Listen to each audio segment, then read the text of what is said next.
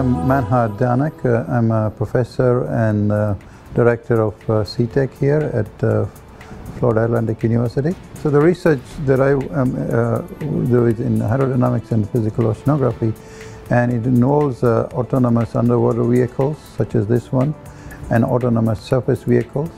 And one of the focus that we have currently is to make these vehicles, these marine vehicles, autonomous. So the work that we do here is first class.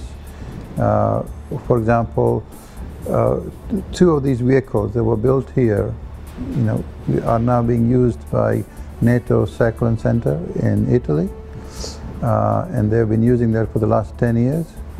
And so that talks about the workmanship that we do here. What we do is to try and make sure that we harness the resources that we have in the ocean wisely. So those are the kind of contributions that we're making, not just to FAU but to the society in general.